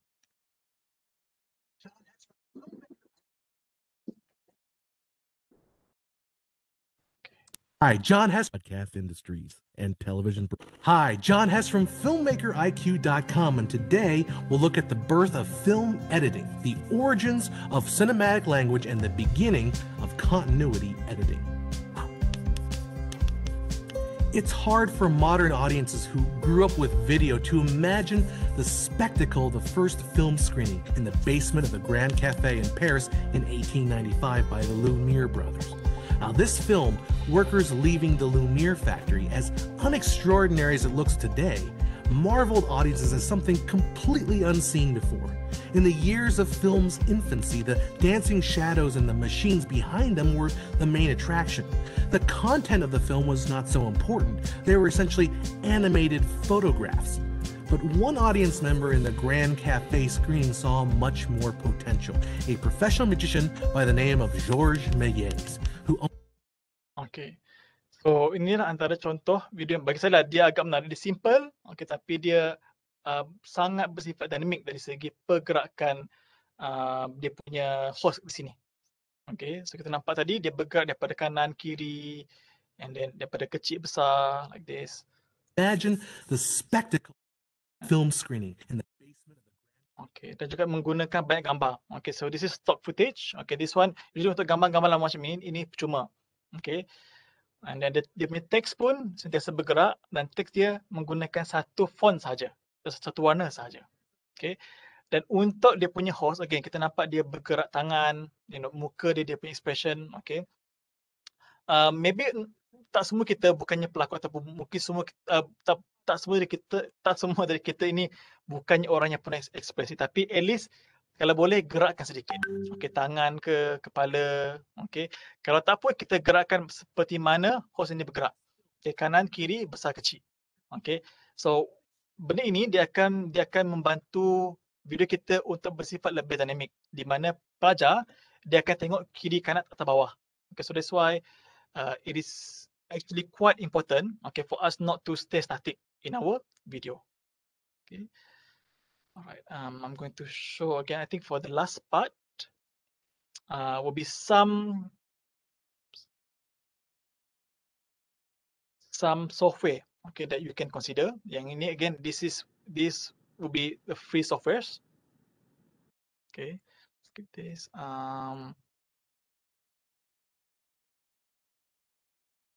Okay, so this example lah saya akan tunjuk terus lah. I mean, we have no time to detect. Okay, so what is wrong here would be there's no lighting. Okay, one, and then avoid standing in front of your window. Okay, elakkan untuk berdiri di hadapan tingkap. Okay, jika boleh di opposite. Sebab tingkap ini kalau kita membelakangi tingkap, okay, kita punya muka akan nampak gelap. Okay, especially kalau kita tak pakai lighting. Okay, and then dengan pakai V-neck, okay, lepas tu baju ketat, lepas tu nampak ada kipas kat sini, okay, dengan teks pula pakai pelbagai warna. Okay, yang paling bahaya yang saya agak kerap nampak dalam slideshow yang online video, kadang macam ni, this is actually introduction to cinema. So perkataan cinema dia actually warna hitam juga, so dia tenggelam kepada warna dalam video. So really have to make sure dia takkan tenggelam. So antara cara untuk mengelakkan teks dapat tenggelam, kita boleh introduce drop shadow. Okay, so drop shadow ini ada dalam PowerPoint di bahagian sini. This one, this is drop shadow. Okay, so for example, my text now it is not really solid, so we can add the weight, tambah dia punya berat. Okay, makin besar kan. Okay, so better than this kan. Okay, and then kita boleh tambah pula shadow kat sini. Okay, so dia akan nampak lagi dia macam jadi 3D. Okay, so for example, I cannot fix this one. So antara contoh kita boleh buat adalah kita bertukar warna di kepadan putih di seperti cinema, okay, dan juga drop shadow. Okay, alright, so very quickly juga untuk equipment. Okay, so I think I will do this next time on the practical part of setting up the demonstration. Okay, tapi yang penting adalah untuk lighting tadi. Okay, so if you are planning to shoot a video, okay, and then you want to show your face, make sure your lighting is sufficient, dia cukup, okay. Alright. So untuk tools and multimedia, okay, so some things that I can share with everyone here, okay, would be how to use your existing software, okay, macam Microsoft PowerPoint, how to make it more interesting. So what I always do is, okay, for example, this one, this is not my original design, okay. So for this, to get this design, okay, I think some of you might know, okay, you can just go to design ideas over here, tekan, okay, so dia akan bagi seleksi di sini, okay, so at least, okay, so your design, okay, for example, I'm going to pick this one. Okay, so sometimes they provide you with built-in pictures. Okay, you just type equipment. Okay, dia akan keluar gambar yang berkaitan dengan equipment. So I can just press this. Okay, so it will give this high quality punya gambar. It can also be like this. Okay, so the way it works is it will identify the words that you are providing them. Okay, so for example, in my case, I'm putting equipment as the first word. So PowerPoint, it will search all these pictures, okay, with equipment tag to this picture. Okay, so dia akan pakai lah. So lepas tu kita boleh cari pelbagai lagi design. This one and this one. So up to us macam mana kita nak pilih. Okay, so daripada dia macam ni lah, kan. So this is quite blunt kat sini. Okay, so you can use PowerPoint, okay, to make it more interesting. Okay, so untuk voice over, okay, our laptop actually has our own built-in voice recorder. So you can just type here. You can just put video recorder. Sorry, voice recorder. Okay. So this voice recorder, okay, for most laptop, it is actually very high quality. Okay. Some of it is actually better than our phone. Sebab apa? Sebab dalam laptop ini, this built-in software, it records your voice using this WAV punya format, WAV. So WAV format is one of the most high quality audio format. Okay, sometimes if you're using other voice recorder, they will automatically convert it to MP3. So MP3 is one of the, I would say, the lower end side of the quality. Okay, so you can use this free one lah. Let's say if you want to record your voice over, okay, awak tak nak show muka, tak apa, it's okay. Tapi awak kita nak tunjuk, kita nak bagi voice over. Okay, you can just use your laptop. Okay, alright. So for video editor, okay, so I have 3 over here that everyone can use. Okay, they are free, although some premium function you have to pay. But to be honest, the basic one, the free one, is actually enough, okay, for everyone to use as of now. So we have this window video editor. Yang ini built-in lah dalam kebanyakan window punya laptop. Okay, so tak perlu beli. Memang dah sedia di-install. Okay, tapi dia sangat simple. Okay, so for like really beginner, you can try with video editor. Okay, sebab dia sangat simple, tak berat pun. Okay, cuma function dia mungkin tak banyak, okay, tapi untuk starter sudah memadai. Okay, shortcut, I would say this is for average user. Okay, while DaVinci Resolve, it is for more advanced. Let's say if you want to fix the color of your video, it's better to use DaVinci Resolve, because DaVinci Resolve is mostly used for post-production and then also to fix some of the video. Shortcut is good for any normal editing, while DaVinci is for you to fix. Awak nak warna dia lagi dominant, awak nak kiranya kita nak tambah visual effects pun DaVinci Resolve. Okay, so this would be the interface. This is window video editor over here. Okay, very simple. Okay, dia punya timeline actually bawah ada lagi my timeline dia. Okay, but you cannot see here. Okay, but these are just the function over here. Very simple. Tak pening. So untuk shortcut, okay, so this is the timeline. So it has more function over here. If you can see, you can add more effects as well. Okay, betapa banyak effects. Okay, so untuk DaVinci pula, actually, even you see at the dia punya interface up here, there is more windows over here. Dia banyak selection even over here. So DaVinci Resolve has more function, especially for you to really fix and enhance your video. If you're really serious about video producing, okay, you can consider learning about DaVinci. Dia hampir sama dengan Adobe Premiere dan juga Final Cut Pro. Okay, so all these pro punya software lah. Okay, but for beginner, I would suggest this video editor saja. Okay, so untuk telefon, okay, perhaps some of you don't like to use laptop, you can use your phone. So we have, in short, we have VLLO, Vio or Velo, I'm not sure how they pronounce it, ataupun boleh pakai Adobe Rush. Again, all of these are free. Unfortunately, I mean, I think untuk Adobe Rush, dia ada premium function. Okay, but since we are UNIMAS lecturer, we are actually entitled to all Adobe punya software. Okay, so you can ask your technician, okay, you can ask for you to be registered because most of the lecturer in FACA, we are all registered untuk Adobe. So daripada Adobe Acrobat sampailah the whole master suite punya Adobe tu kami boleh pakai. Okay, so all staff in UNIMAS are entitled to all of this software. Okay, but even the basic one is enough.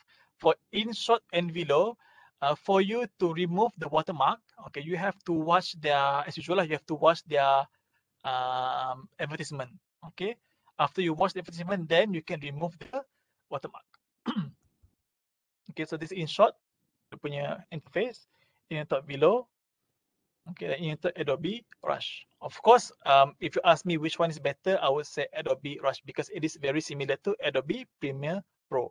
Okay, but the simpler one, if you really don't want to, you're not into discovering too much of the function, so you can consider InShot ataupun Velo. Okay, so editor online. Okay, so this is web-based editor. We have Headliner and we have Adobe Spark. Okay, I don't really recommend using online editor because you have to upload your footage. Okay, so your footage is basically will be kept in their storage. That's one risk. That is one risk, and then another one would be is going to slow down. Okay, meaning that you need to have very good internet connection. Okay, and then your progress is determined by how fast your internet connections are. Okay, tapi the plus side would be you don't have to use pen drive or hard drive. Okay, because semua akan disimpan dalam online cloud. Okay, tapi semua ni pun boleh simpan dalam OneDrive, senang saja. Okay, so Adobe again, it's free. It should be free for all staff in UNIMAS. Okay, because I think we bought the whole package untuk semua staff. Okay, thank you very much. Okay, that's all from me. Any question regarding how to produce captivating video? The participant, is there any questions regarding producing videos for ODL? I open to the floor. Any questions in order to ask Mr. Alif? Assalamualaikum. Waalaikumsalam. Thank you Dr. Alif. Saya rasa macam daripada Dr. negatif tu Shafina. dah bergerak sikit lah. You've given me some hope, the push factor. Sebab sekarang ni kita berada for ODL CPA, dia bukan nak tak nak dia benda ni memang kita kena buat.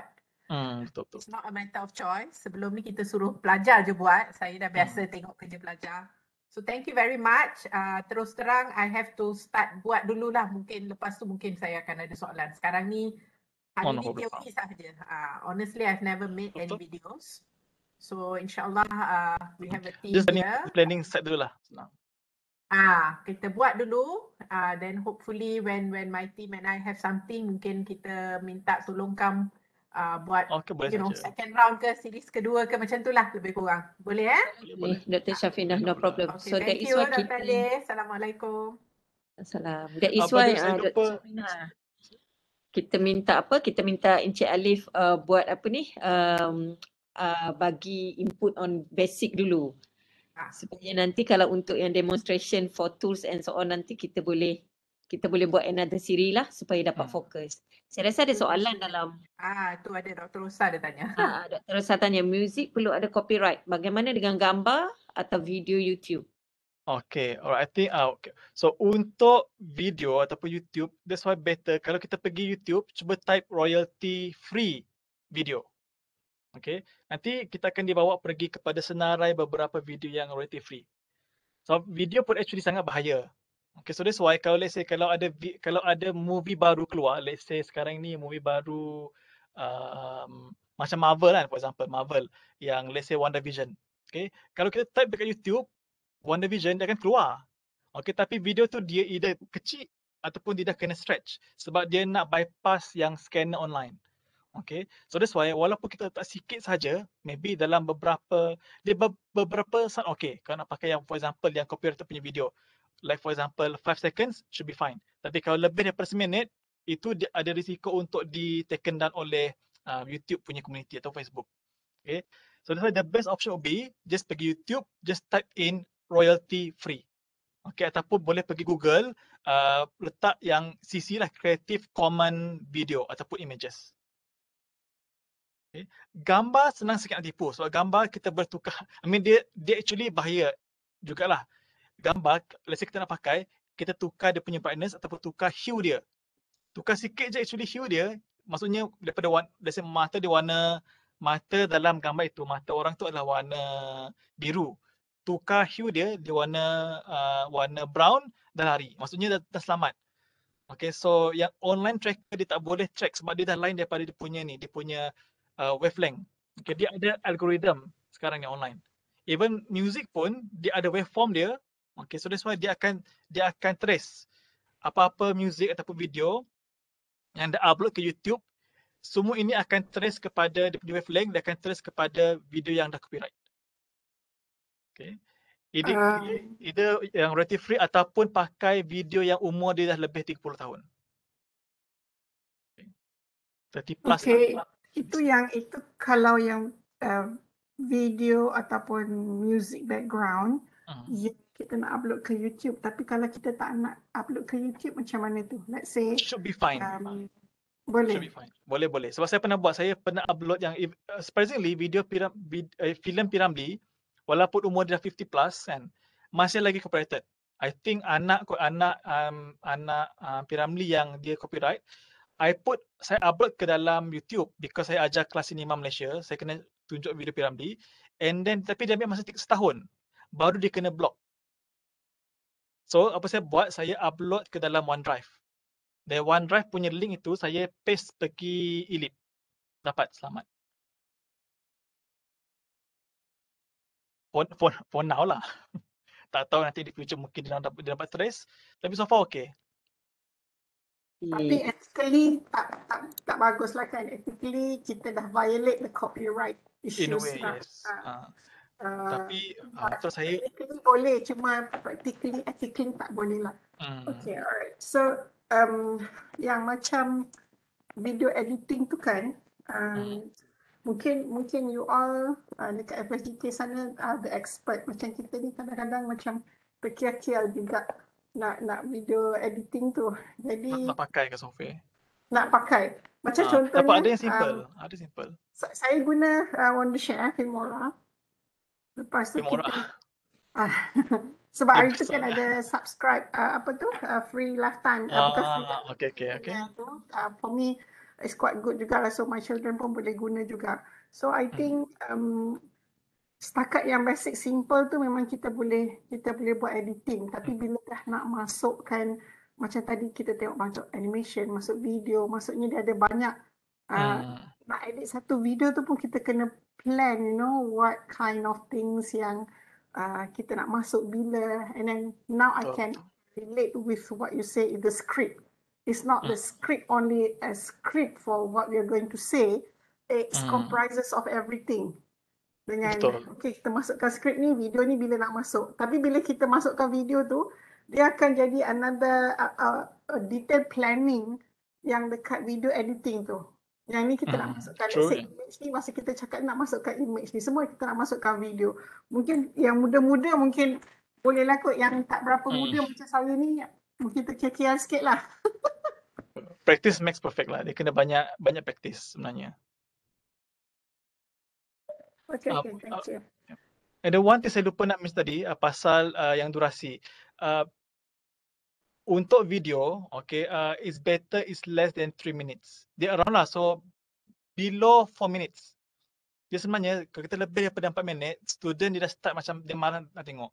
Okay, so better, the best would be below 3 minutes. So you can make it like maybe 2 to 3 minutes, 2 to 4 minutes. Okay.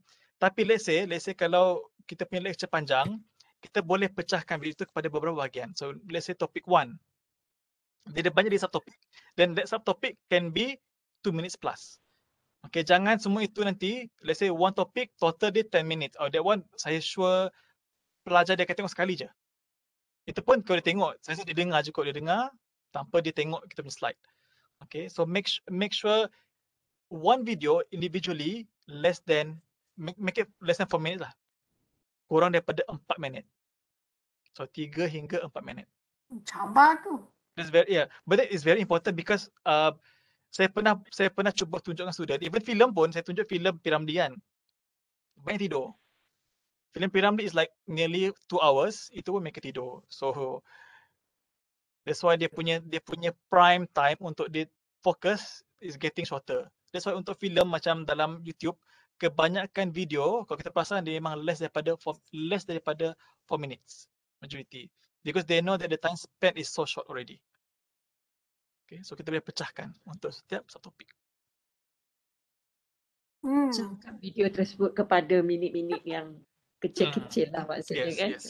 Jangan sekaligus. Sebab setakat ni saya buat 15 minit.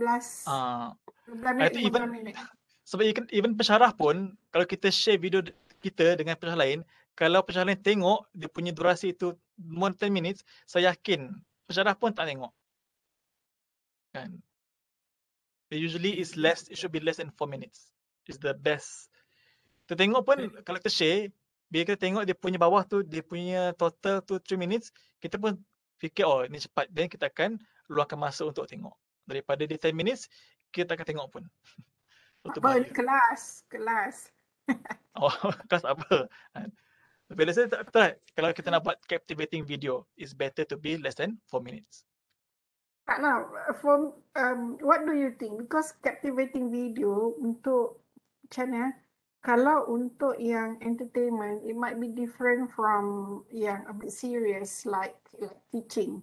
So, was it the same concept juga ke macam mana ya? Dia punya hakikinya memang beza lah. Okay, because let's say in my class, macam I show film documentary. It's one of the most boring video, and the documentary can go on for 2 hours. Of course, kebanyakan pelajar dia tak akan tengok pun kadang. Okay, dalam kelas pun dia akan tidur. Okay, tapi betul minat, again, it depends on dia punya minat. Kalau dia minat, dia akan sit through walaupun dia berjam, surely. So let's say if your student, they really like your topic, that if you put 15 minutes, mereka still akan tengok because they like the topic. So again, I think it depends on your own student. Do they like the topic or do they like the course or not? But for me, I would prefer to stick with less than 4 minutes punya video. Sendirilah. Anything else? Dr. Mahani? Anything else? Ada, I think kita kena try jugalah whatever it takes. Yes, definitely lah. No choice. Cuba je, yeah. Practice makes perfect. Yalah. But I think kalau if let's say ada participant later on kan Encik Alif kan, it might be they need your advice kan regarding video production ni. Memang boleh kan dapat consultation daripada Encik Alif lah maksudnya. Yes, sure. Simple advice daripada Encik Alif lah. And then at the same time cuma jangan suruh saya edit je. Okay. I think kena belajar lah sebab whether we like it or not, kalau kita buat ODL memang kita nak kena hasilkan video tersebut. Jadi memang tak nak kena belajar lah kan. So I think if let's say later on the participants need to have like a demonstration in terms of using of tools yang Encik Alif bagi tahu tu, saya rasa kita boleh buat another workshop lah supaya ada hands on supaya dapat. Yang tu memang perlu makan masa lagi lah. I mean that one another session for the practical punya bengkel. Okay, so saya nak ucap ribuan terima kasih. Thank you very much to Encik Ali for the insightful and informative content regarding producing videos for ODL. So I really hope that this sharing is valuable to all participants, which I know that going to implement ODL soon. So thank you very much, Cik Alif, and thank you very much also to all participants. Ya, ada dekat sini, dekat chat, Dr. Masuri said setuju perlu hands-on workshop. Ya, insyaAllah. Nanti kita cuba usahakan untuk hands-on workshop. Alright. So far, thank you very much. Thank you for the attention. Assalamualaikum and stay safe. Assalam. Have a nice day, everyone. Thank you very much. Thank you. Salam, terima kasih. Assalamualaikum.